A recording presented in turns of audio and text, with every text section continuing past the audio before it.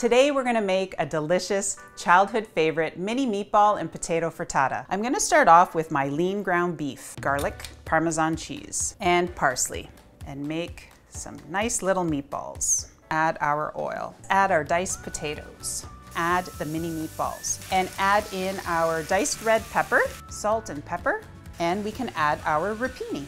We're gonna season these eggs with some Parmesan cheese and salt and pepper. Let's get our egg mixture into our skillet. So now we're ready to flip our frittata.